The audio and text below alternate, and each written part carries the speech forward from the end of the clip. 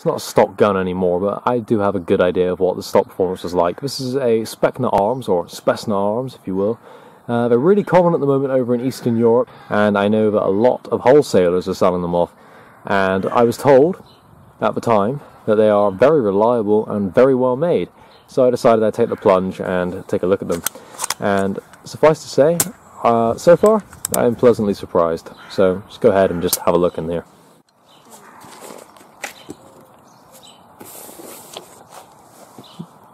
The box is pretty simple. What can I tell you? There's just a big sticker on the front of a plain cardboard box, trademark Specna Arms, and you'll notice there it says enter and convert. Now that's to do with the quick change spring system.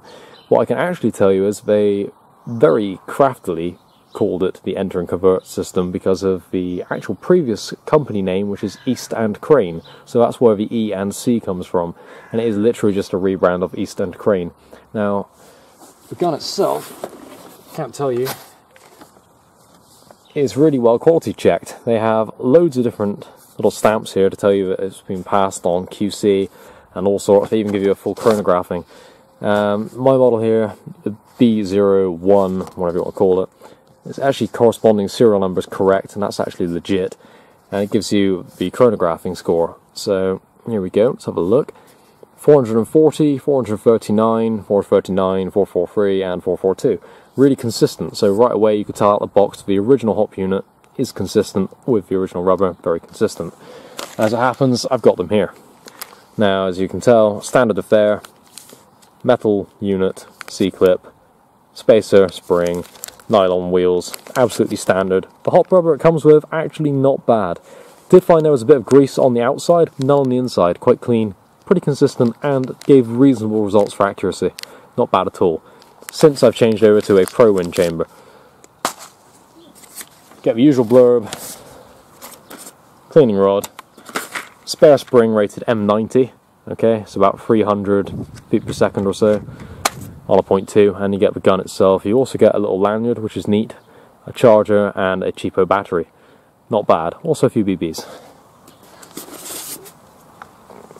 Right away, the first thing you'll notice is I don't have a flash hider on mine. I've taken it off. The barrel thread is 14mm, it's negative threading, so counterclockwise, CCW, standard of the industry. Rubber O-ring as well, and there's also a silver cap, so that's actually quite nice. My furniture is not standard. I've painted mine, it's all Krylon. Trademarks on the body, on the receiver, you've got marine trademarks, 556mm NATO, and a serial number, so that's all nice. Selector switch. Now what I like about this is, not at all woolly, nice easy selection, but pretty firm, quite crisp. Paint job, not bad. The way it joins, okay, the bodywork, believe me, is as good, and I'm not exaggerating here, as a G&P.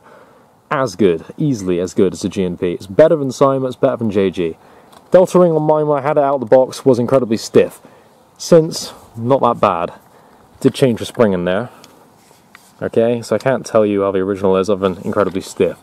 Foresight as well, the A-frame, those pins really hard to get out. Not so bad once they're back in there. Spring change.